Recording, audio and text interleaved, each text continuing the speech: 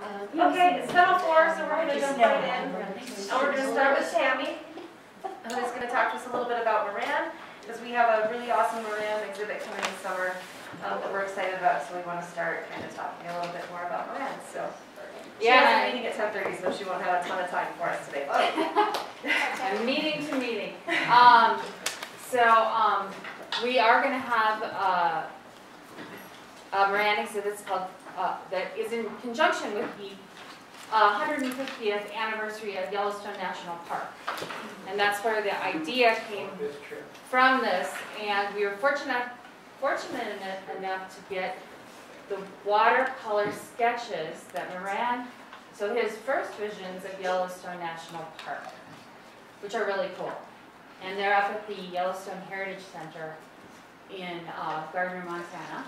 And I can tell you they are beautiful, but maybe understated compared to some of his giant paintings that we couldn't get because COVID and a lot of people are doing remodeling, and the Smithsonian's redoing all their galleries. They can't loan any. The Gilcrease is closed and doing a new building. So we've got a couple of theirs, but we're putting this together with some different ideas. Those sketches, along with William Henry Jackson's photography, as all of you might know, are what made this beautiful image called the Grand Canyon of the Yellowstone that Thomas Moran took to Congress in 1872 when he painted it and said this needs to be a national park, and I'm going to call myself Thomas Yellowstone Moran, in fact,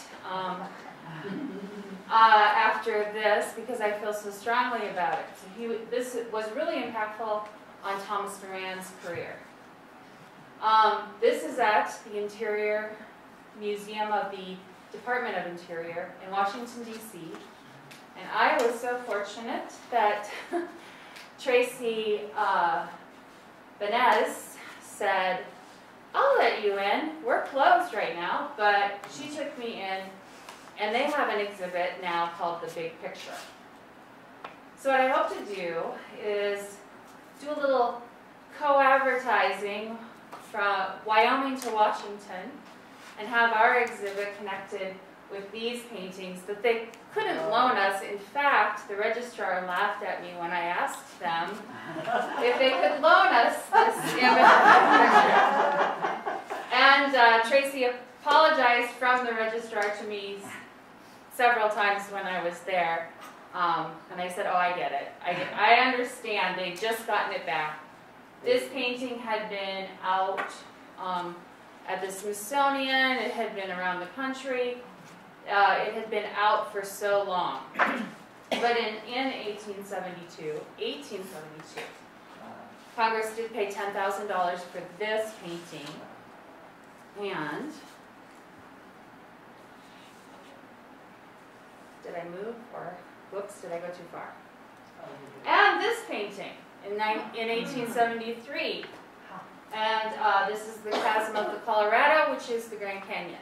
Did they build that room around the painting? It looks like it. Wow. You will also notice on these two paintings, whoops,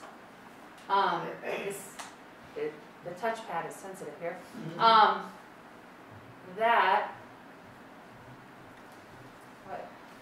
where did it go?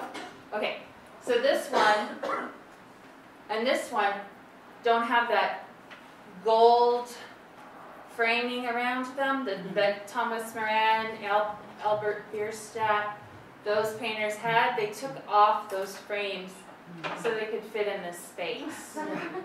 The space of the museum is only 2,000 square feet, so that's about, well, that's about the size of the exhibit we're going to have. We're going to have it in the, just in the Changing Visions gallery in the back. Not the Bison. The Bison is going to have part of the women's exhibit for a 35th anniversary.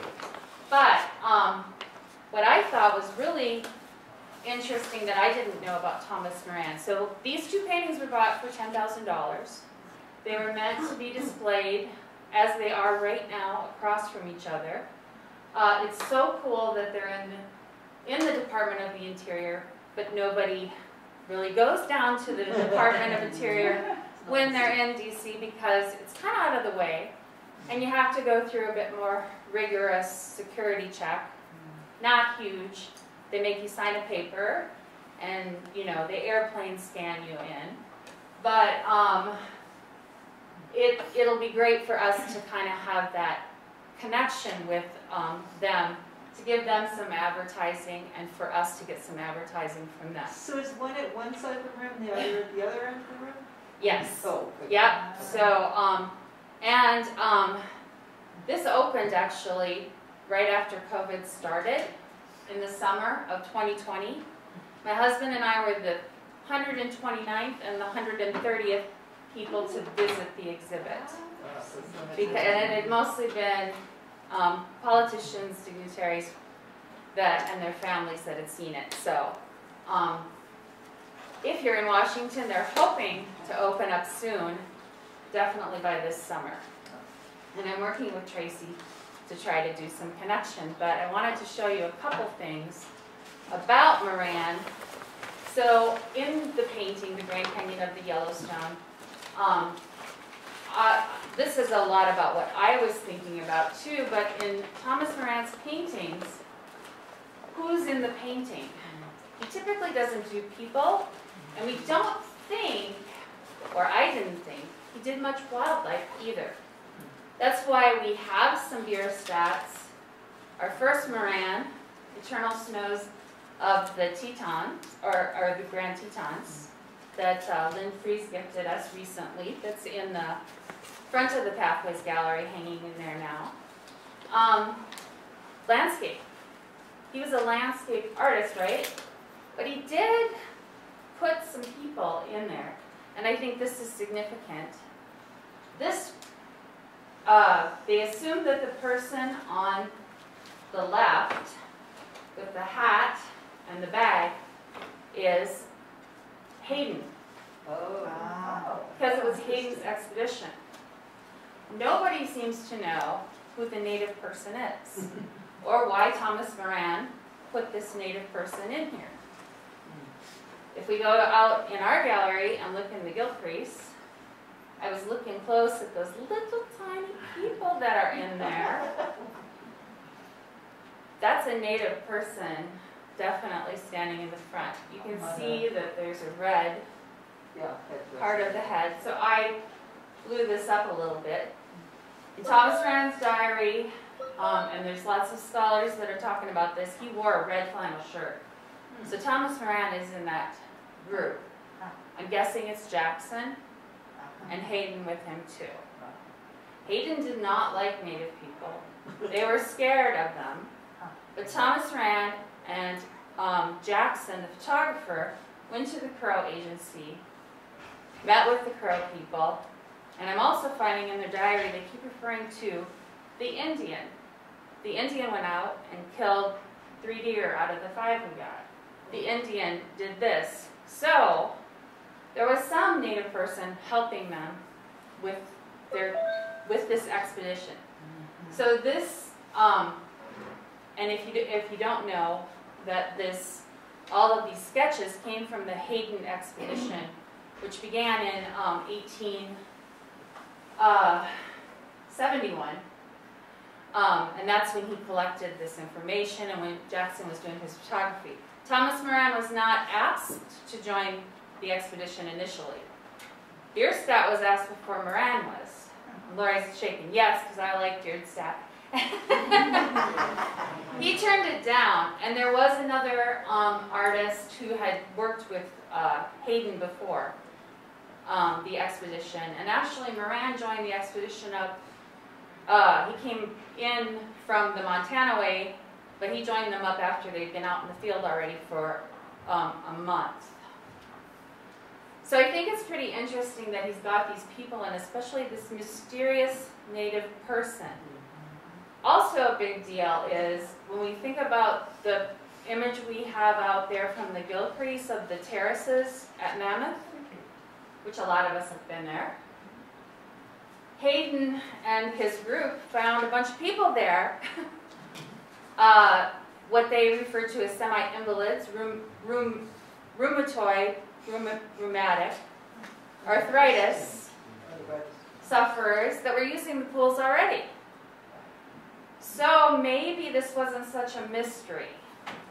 There's a lot of things that led up to this whole expedition, right? And I'll talk about that in the exhibit. But the big thing that prompted the Hayden expedition was there was another expedition in 1870. Some people from Montana went in to check out. Does anybody know what Yellowstone was nicknamed before it was Yellowstone? Coulter's Hell. Coulter's Hell, yep. Because Coulter, what was his first name again? John Coulter. John Coulter, who was known to be a storyteller, a teller of tall tales. He had gone into the region, he had broke away from his party, and he was telling everybody that there's these geographic thermal features in this place, and they steam out of the ground. And they're like, you are crazy. But he insisted. He was chased by some native people, stripped naked apparently, and chased by some native people, but he got away. And he comes back with these stories about this place, and it's like, no, it's really beautiful, but there are these steam coming out of the ground, and nobody believed him. So this 1870 expedition was kind of prompted from Coulter's Hell. They thought he was telling stories, and that's where it got the nickname Coulter's Hell. Interestingly enough, H-E-L-L. yep, hell, like hell with the devil, yep. So a lot of features in Yellowstone, and some of them have retained their sort of hellish names, but a lot, devils, and they had different references to hell. Probably because of the sulfur smell, the steam, and all that kind of crazy information. But I thought that was interesting, and people have actually written about that, that those things are in Yellowstone. But getting back to Thomas Moran and wildlife, Lori Bay, I was surprised as you are, but we know that Bierstadt did quite a bit of wildlife in his paintings, but he also made a lot of maybe not so true images to the landscape, right? And he would kind of like maybe, oh, this wasn't inhabited. Like I said, Hayden, his party found a bunch of people hanging out by Mammoth anyway. So it wasn't maybe that mysterious. So in the Grand Canyon of the Yellowstone, there is, of course, some kind of raptor bird up there. Oh, I can see that. Hard to see Yeah. in the picture, but Tracy thought it was an osprey because that would be osprey by the waterfall, and I said maybe, but osprey are usually lighter colored underneath. That's how I always can recognize them. But it's from a distance. One wildlife. Ooh. Oh. Can you see the wildlife here? This is more of a close-up, right? Yeah. A felled elk or deer. I think it's a deer because they talked a lot about hunting deer for the party. So a mule deer, probably. It's smaller. Yep. And that one, when you're looking at the big painting, blends right into the... Just looks like a log. Right. Yeah. Blends into the geography of the rocks. And that's what Moran really was concentrating on too. He was concentrating on the geography. The painting itself is a conglomeration of different features, but he was doing sort of a scientific look at the flora, the trees, the geography, right? But he did sneak in this, and then, what's back there? Oh. Little black bear. Tracy had to point this one out to me, because It's tough to see. I didn't see it right away, but you gotta look in the shadows. Wow, that's awesome. Lori is not impressed. I'm not It's a big one. It's like a Jellystone. It's not quite the same, but still, kind of, I was thinking another artist, but I can't think of the name of it right now, but looks similar. Wow, yeah, you would not see that. You can point it out. So this picture, which is out of focus a little bit, but Well, at the Museum of the Interior, Tracy had made this printed plastic piece, so if you're vision impaired, you can touch this and feel the painting. And she said, I left it white because if you can't see it, you're not going to be able to see the colors anyway. And it really stands out that this is what you can use it for. So I thought that was a really good idea. And then we look back and see that the Morans we have here on loan, this one is on loan, the 3 Tetons, no wildlife, cattle, cattle in the background, and over in this corner over here, there's a bunch of musicians. And some of you might have noticed this, but you'll go back and look. Wow. In tuxedos playing music. You sure there's not a bug in wildflowers or something? There probably is, but all this is cattle and horses. I've looked as closely as I can see, but yeah, and I've looked in the shadows too, and it might be that this is just, you know, it's build up and stuff on there that made it darker. So there might be something back there, but I think that the musicians themselves are pretty interesting. yeah. But on the Idaho side, right, Thomas Moran never made it to Jackson. The expedition came back like the year after, so in 1872, and that's when they named Moran the mountain after him. And so we have the Eternal Snows. This is our first ever acquired Moran in our collection. Thanks to Lynn Fries. Also done in 1912.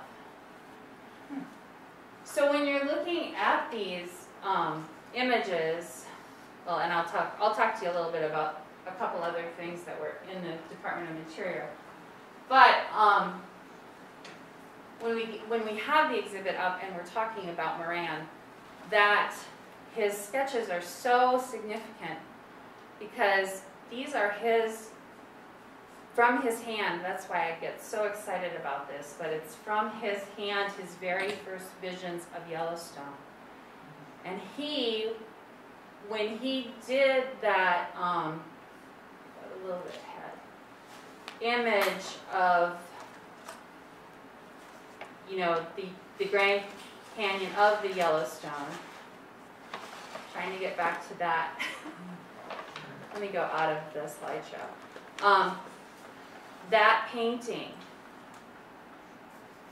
he used those sketches, you know, he did this back east in his studio. But this painting is parts of those sketches and parts of William Henry Jackson's photographs, which I will blow up a few of those and have those printed to put in the exhibition. Jackson never thought he was just supplementary. He thought he never considered himself as a very important part of the expedition. But this is what made the first national park. So there's a lot of significance to those sketches.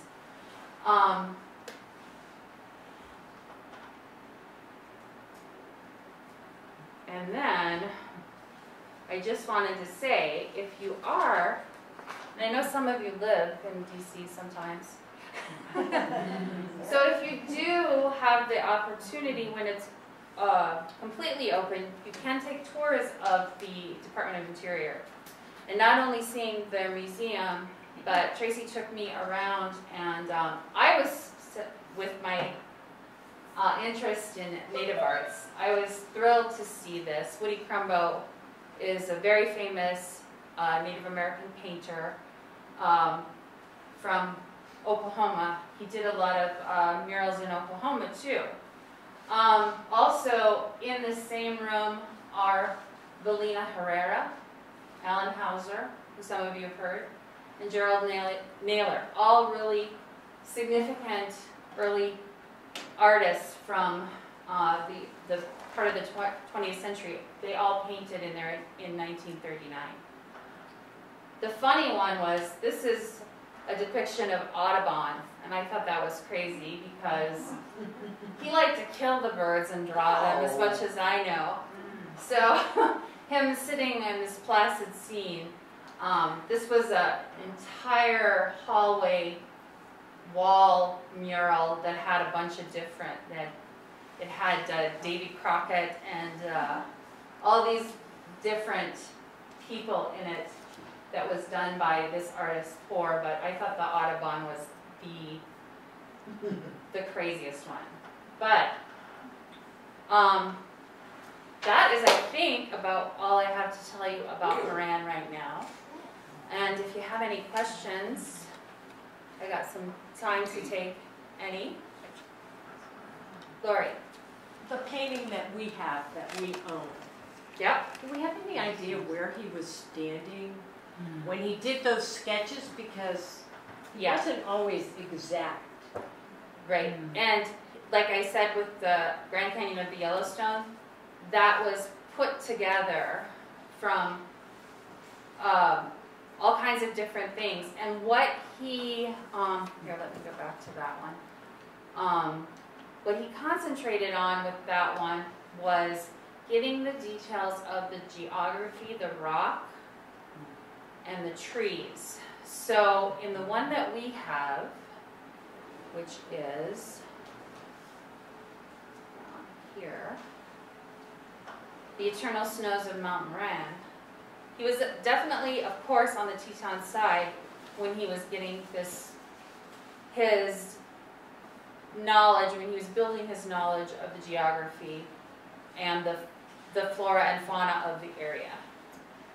I don't know that this was an exact spot where he was standing. Obviously it's up pretty high because if there's a glacier. And it would be super interesting if somebody who climbs rocks, which would not be me, to go up there and try to find where this location is, right? Or a similar location. I'm guessing it'd be kind of hard because he probably put pieces of it together. But obviously, now Thomas Moran, another thing about him, when he went on the Hayden expedition, he was like 110 pounds. Oh my gosh. I think he was 5'3" or something like that. Little guy, slight, never ridden a horse, so he had to have a pillow. He never shot a gun, and I never think he shot a gun, but we get the pistol they gave him. We're going to have that in the exhibition. It's in pristine condition.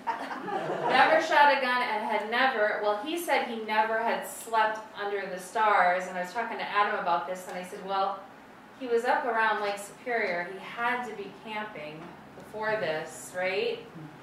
But maybe he meant that he had never like slept outside of a tent, but he slept out in the open for the first time when he got to Yellowstone. he was really taken with Yellowstone, and you can see that it promoted his exploring and depicting different places. As far as the Grand Canyon, I believe Thomas Moran, and I know this is true, he was the first artist that ever saw the Grand Canyon, not of the Yellowstone, the one mostly in Arizona, saw the Grand Canyon from the Colorado, so the base of the canyon instead of from above. And his paintings are really symbolic, and there's a lot to that. If you look at the Grand Canyon one here. What's that I'm not working on things today. So this chasm of the Colorado, it's not really clear on my picture there, but there's a rainbow in that thunderstorm. He saw this thunderstorm come up. I doubt the rainbow was in it at that time, but you know, when you think about Bierstadt's Sublime and this, where there's beauty and danger all in the same place. And, oh, and I didn't mention, I don't remember if I put that, in the Grand Canyon of the Yellowstone, right about here, I think it was, there's a snake. So kind of a Garden of Eden, maybe a symbol of the serpent in the garden of this really beautiful place. But it was this trip, first trip west, the Hayden expedition, it's all really significant to him and why he wanted to paint this area. And we know he did a lot of paintings of the Tetons from the other side. His signature, and I meant to put those in, but I forgot. So when he signed this painting, he signed it Thomas Moran, because this was before he became Thomas Yellowstone Moran. And then he made his own brand. So if you go out and look at those paintings that we have in the exhibited right now, you'll see there's an M, and the Y is the middle of the M, Yellowstone. And there's like it drops down with a tail with like a, like a pitchfork. Yeah. You know, what is that called? So this looks like a brand, and the T is part of the Y. So he gets the Thomas Yellowstone Moran, all in that M. And it looks like a brand. Or a funky monogram. Yeah, it looks sort of, devil's Poulter's hell.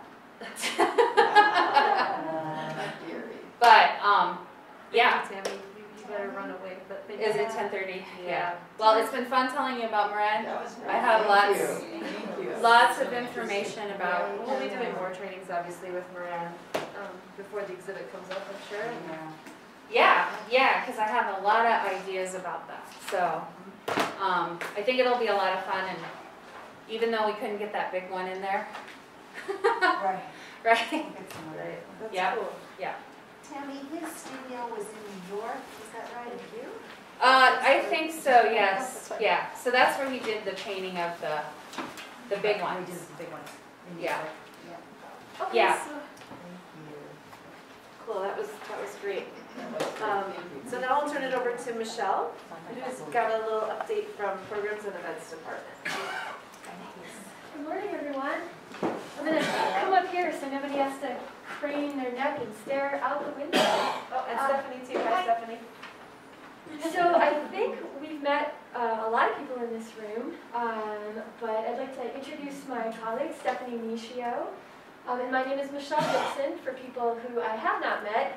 So I'm really excited because just at the beginning of January finished my first year here at the museum, and now it's cross-country ski season again. So I see a couple of familiar faces that I've met skiing last winter, and I'm looking forward to joining you on those expeditions.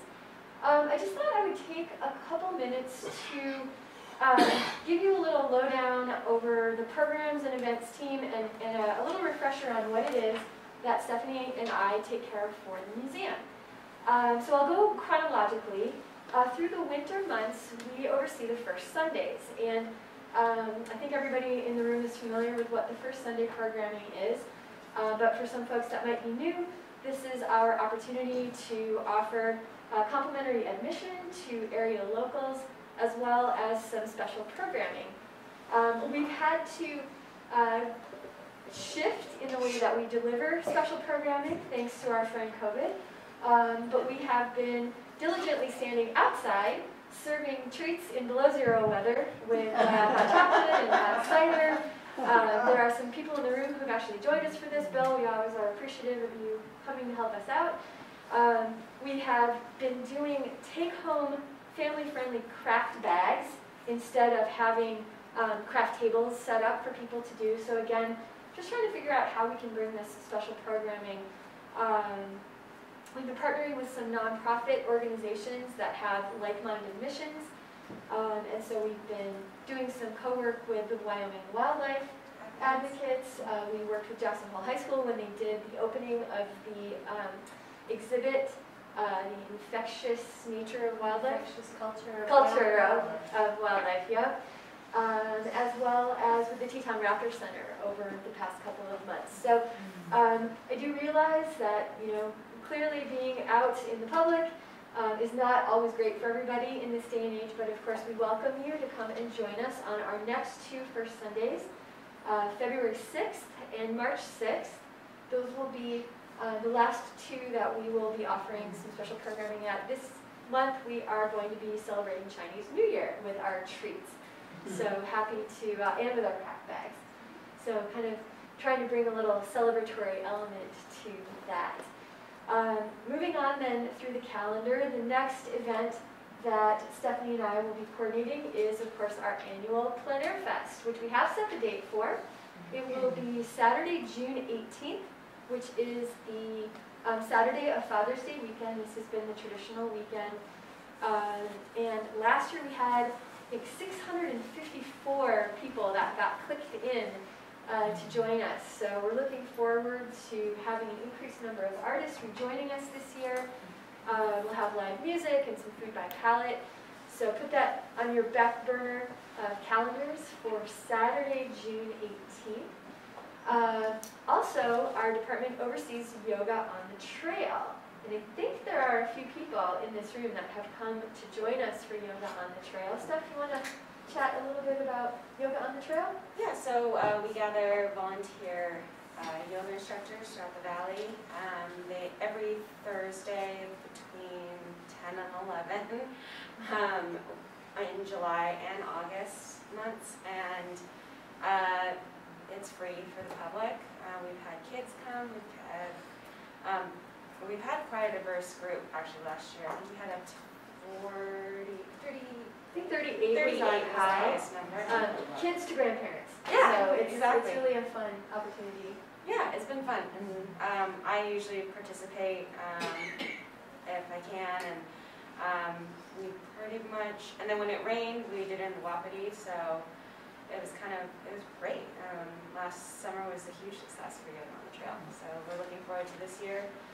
The location for Yoga on the Trail is still yet to be determined, because now we have the beautiful Winston Polar Bear where we usually do it, so that is still to be determined.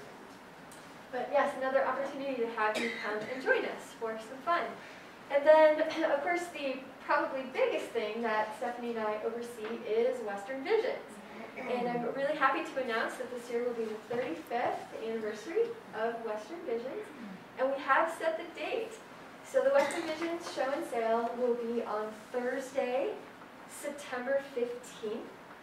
And then sort of talking about the dates that go around that, the exhibit itself will open to the public. Our advertised date will be Saturday, September 10th. However, we are looking at a soft opening for the items in the King Gallery, which I'll get to in just a moment, around the 27th of August. So hopefully some time before the full exhibit opens to enjoy a couple of the other pieces. We will be having the artist reunion reception again this year. That'll be the night prior on Wednesday, September 14th. And we've had a lot of really great feedback from artists who are just eager to get back to us after being away because of COVID and travel complications for a couple of years. So looking forward to doing that. And then the exhibit will remain in the galleries through Sunday, October 2nd this year. A couple of things that are new this year. The biggest one is that in honor of the 35th anniversary, we will be doing our first ever live auction as a component of this year's Western Visions. We are aiming for 35 pieces in honor of our 35th. This isn't replacing the traditional intent to purchase format that we've always had.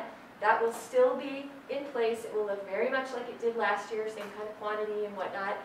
But we have hand invited 35 artists to join us. As of today, I have 30 acceptances for that, and I have 140 acceptances already for the intent to purchase format. So some of our favorite artists will be joining us, and we're really excited about that. This is an opportunity for us to do something special to earmark our 35th.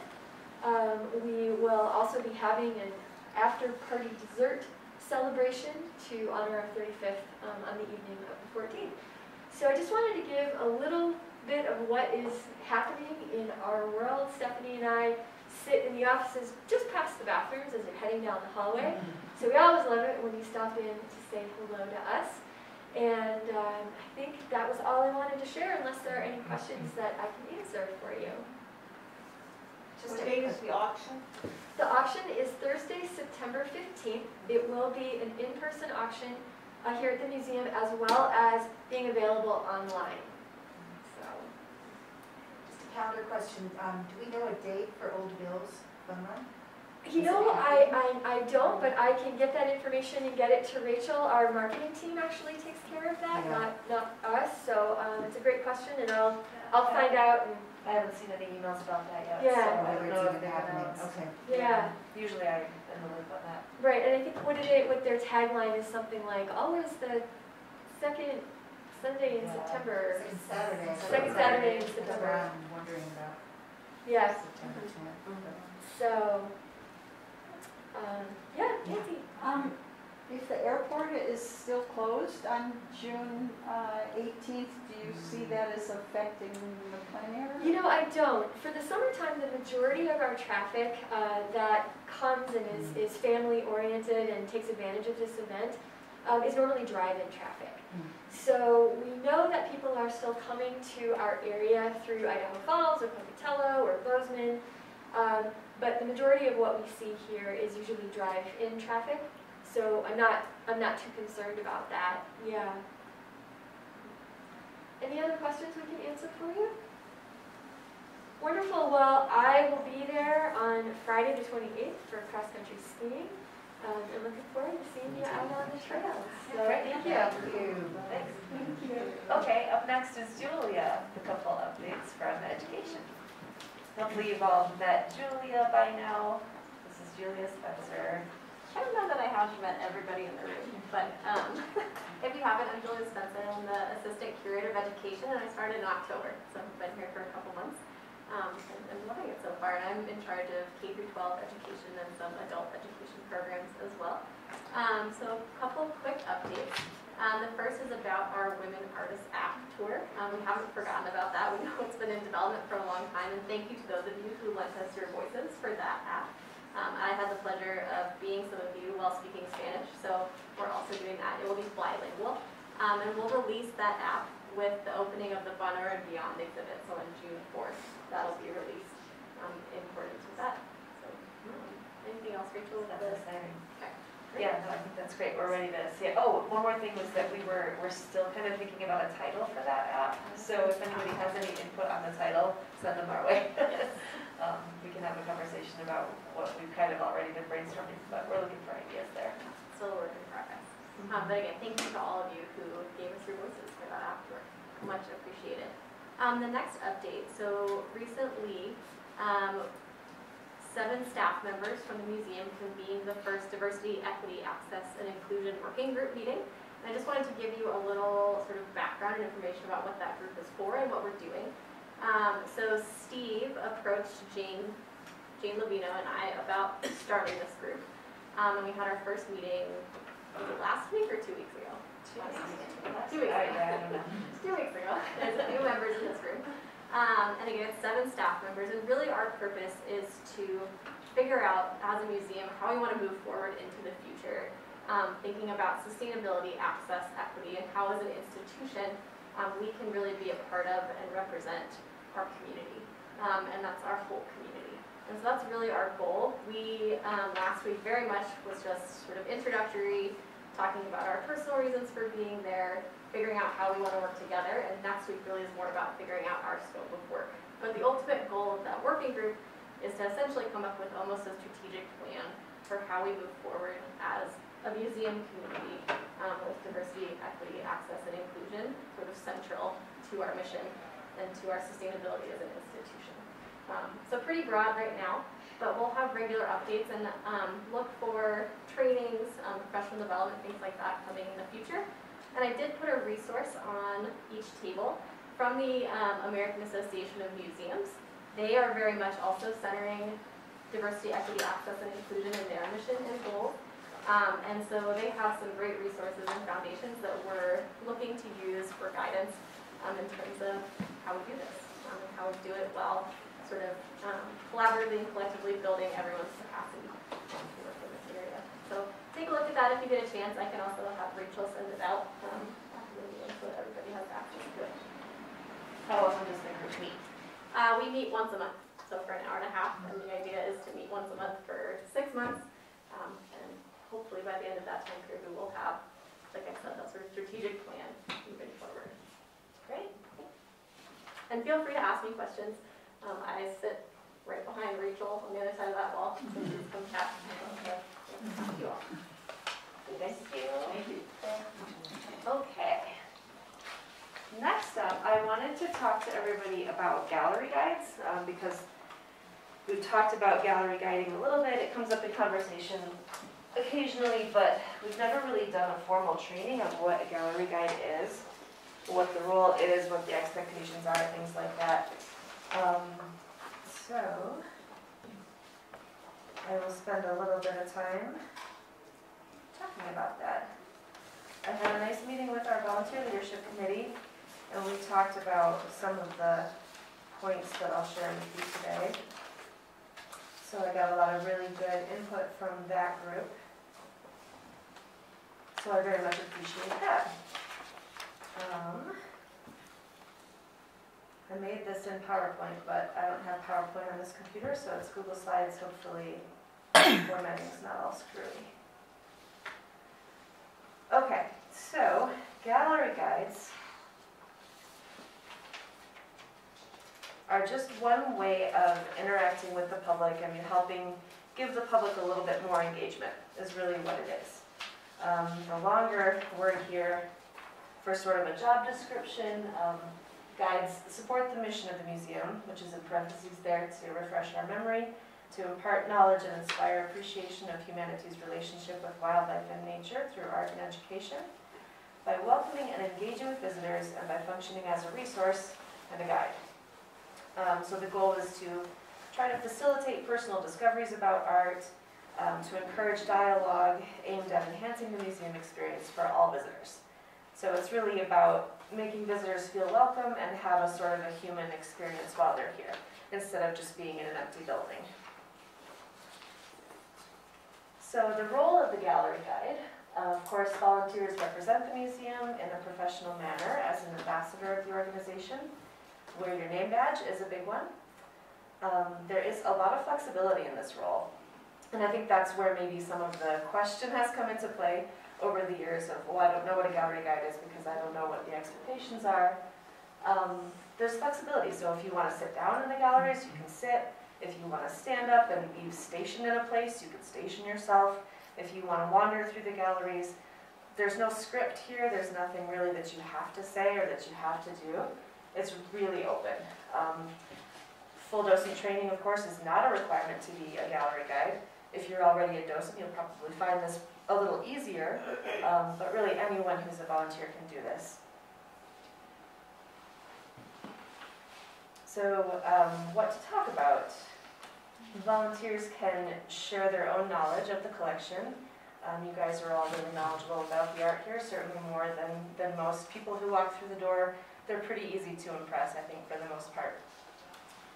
You can talk about a particular artist if there's one that you know more about or that you like to talk about, or an artistic style if you like that, or if you're an animal person and you care about biology or you have a certain knowledge about a specific animal, you can share that type of information.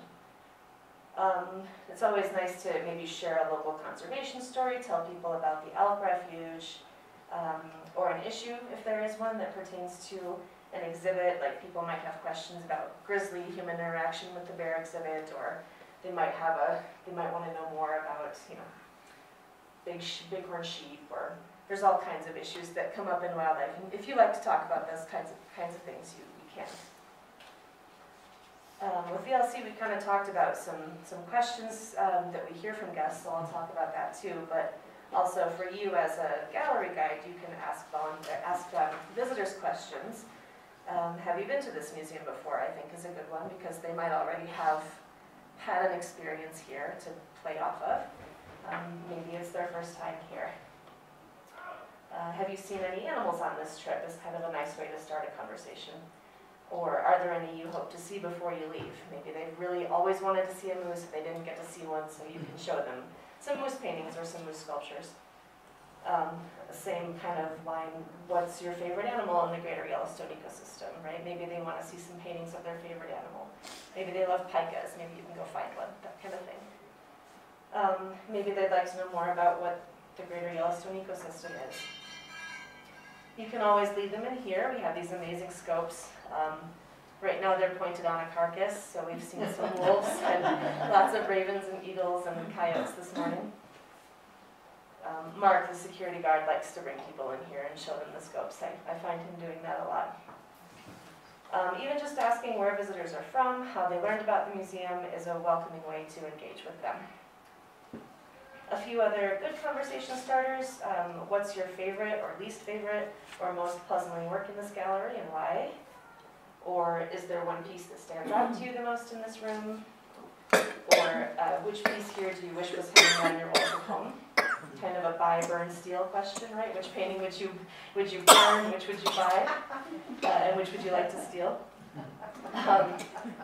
You could challenge people to spend 2 full minutes in front of one piece. There have been lots of studies done, and I know you guys have heard me say this before, but about how short of a time people spend with one painting. So if they look at one and go, ew, I don't like that, sometimes you can be like, hey, sit with it for 2 full minutes and just see how it makes you feel and be present with that and talk about it, about how maybe how your feelings changed after those 2 minutes or digging into it a little bit more deeply. So I guess my question for you guys, can you think of a time that you visited a museum? What kinds of positive engagement have you experienced as a guest? Or maybe what questions do you wish had been asked? Or do we have people in this room who are like, I don't want to talk to people when I go to a museum because that's possible, right? So I'm curious to hear if you guys have any perspective on a past experience. You're all museum goers, right? You've been to a museum. I think it's different if you have kids, people with kids. Because my kids used to be like, well, you just stay away from those people, you know, because they didn't want to, you know, the cart people, the engagement kind of thing. So I think it varies on the approach, the unit, whatever unit of people you have. And here you got to make a difference with the stickers, they're members versus the tags. And so to me, it's like riding the subway. You have to do all this nonverbal assessment before you even. Right. Are people comfortable with that kind of nonverbal assessment, or is that something that turns a lot of people off to gallery guiding? Is that a hindrance, I guess, to volunteers, do you think? Possibly. But I think that's really good to look for that, because there is going to be a difference between somebody who's a member and somebody who's a visitor, and quite likely a first-time visitor. Yeah. And you can just avoid all that unnecessary conversation and maybe get to a real. Right. Or not. A few sort of visitor frequently asked questions. Where are the restrooms, right? It's a big one. Where should we eat lunch? Are there any good art galleries in town to visit? What time do you close? Things like that. About our hours of operation. Is admission free on Sunday? You're giggling because you see, should we do that sleigh ride thing? I've heard that from people quite a bit, you know, especially this time of year when they're looking out this window. And where are the sleigh rides? Should we do that? Is that fun? Where do we get tickets? You've probably heard some of the people who have been here ages. A long time ago, many years ago, we used to sell the tickets at the front desk. And we have not done that in close to 20 years, I don't think, but we still get people who come to the front desk and want to buy sleigh ride tickets. So it's good to know that they can't buy them here. Questions about the building, I think, are pretty common. What kind of rock is this? I've heard people say, when did the museum open? Things like that. Maybe, you know, telling them the architect, if you can remember their name, I always forget. I remember some of the letters, Fortress or something, I forget. But the castle inspiration is cool. Are there any other questions that you guys often hear from visitors that I may have missed? This is just a short list. But anything I've missed completely? Wasn't there a time, I remember Maggie mentioning this, when some visitors would ask, where's the taxidermy? Oh, yes. Yes, that's a They still do. common question. They Yes. still Okay. Yeah. So you can send them to the gun barrel. Because it didn't some of that taxidermy end up at the gun barrel from the story is. There used to be the museum and Yeah. they got all the taxidermy. Right, so they have the taxidermy over there at the gun barrel, so you can send them there for lunch and to see taxidermy. Or maybe dinner, not lunch, but yeah, the visitor center too has some, so that's kind of cool. So some things that a gallery guide should know, obviously, just same as being a docent, it's okay to not know something. It's okay to tell the guest, you know what, I don't know, but we can try and find out for you. But standard information, the museum hours, days of operation, palette info, membership, if you're comfortable talking to them a little bit about membership levels, or just have the ability to hand them a membership form, I think that's a great bonus. Knowing a little bit about the kids program, especially if you happen to be here on a Friday, is a good thing to know, or if there's a family that you know might be local, or you know, you could decide if you want to bring up something like bagels. The locals free day for Sundays, current exhibit timelines, upcoming exhibits to look forward to, like the Moran this summer, things like that. That's fun to drop. We can make sure they know about the sculpture trail, the Greater Yellowstone Botanical Tour. People have stopped me and asked me where to recycle their little admission tags. Also how to give a donation. They might ask you that, and the donation box right there by where you donate the tags is great. And then how to become a volunteer. I mean, that's always great, right, to share with people. Any other info that you have shared with guests in the past that you'd like to share? They often ask if they can give you a little something after you give them a tour, and you Right. obviously don't accept it and tell them to put it in the box out in the lobby, and that would be greatly appreciated. Yeah, that's perfect. Yep. Okay, so some gallery safety reminders. Gallery guides can also serve as an extra eye for security, but I do not consider this a policing role. That's not your number one job as a gallery guide. I'm not going to ask people to have those kinds of encounters with guests if they're uncomfortable with that.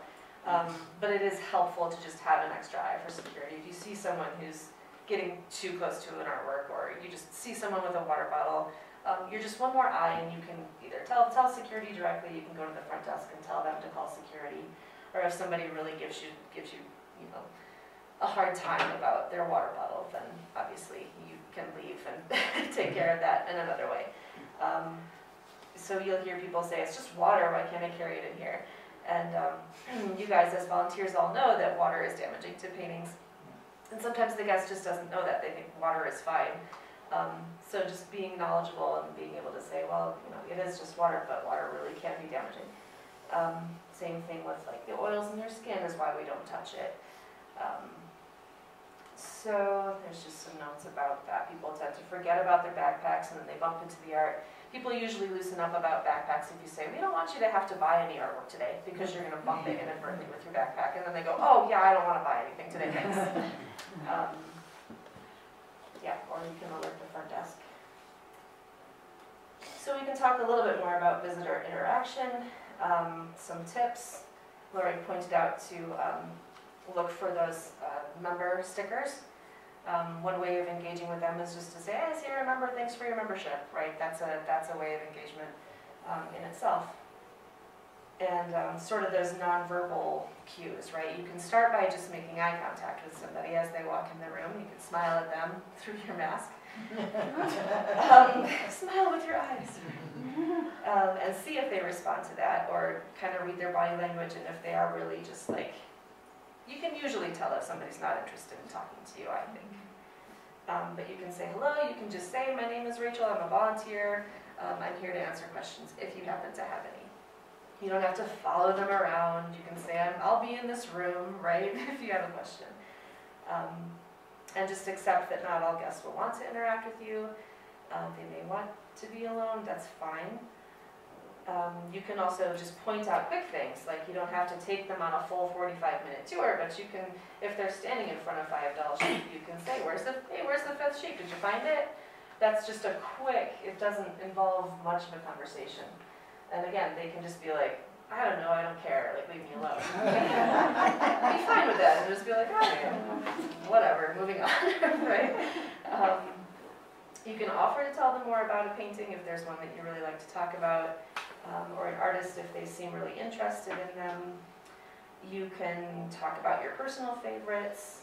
If they're looking at a piece that's your favorite, you can, just as you're walking by, whatever, that's my favorite piece in this whole place, you know, just little conversations.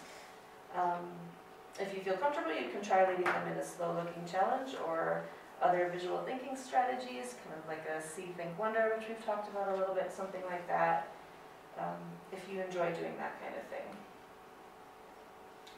So this is a reference that Lisa Fleischman sent to me, which seems like a great book.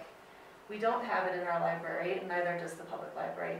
But I could probably purchase this if people are more interested to read this. The Museum Experience Revisited, and it paints a thorough picture of why people go to museums, what they do there, how they learn, and what museum practitioners can do to enhance these experiences. So we have a couple of sort of excerpts from this book that I thought was really good. So for most people, the museum experience is a leisure activity designed to meet specific identity-related leisure time needs. And it has been suggested that all of those reasons, those identity-related reasons, fall under 7 common categories. So the first is explorers, who are curiosity-driven visitors with a generic interest in the contents of the museum. They expect to find something that will grab their attention and fuel their curiosity and learning. Facilitators are socially motivated visitors that want to enable the learning and experience of other people in their group. Professionals, hobbyists, visitors who feel a close tie between the museum contents and their own professional or hobbyist passions. Their visits are typically motivated by a desire to satisfy a specific content-related objective. It would be like Tammi going to Washington, D.C., right? There for a very specific reason. Experience seekers, motivated to visit because they perceive the museum as a must-see destination. They want to say that they've been there and done that. Rechargers are visitors who primarily seek a contemplative, spiritual, or restorative experience. That might be one of the people who doesn't want to interact with the volunteer while they're there, I don't know. They see the museum as a refuge from the workaday world or as a confirmation of their religious, spiritual beliefs. Respectful pilgrims are visitors who visit museums out of a sense of duty or obligation to honor the memory of those represented by an institution or memorial. And finally, affinity seekers are visitors motivated to visit a particular museum or exhibition because it speaks to their sense of heritage and or big I identity or personhood. Do you relate to any of these yourself? Or which categories of visitor have you encountered in our museum? Well,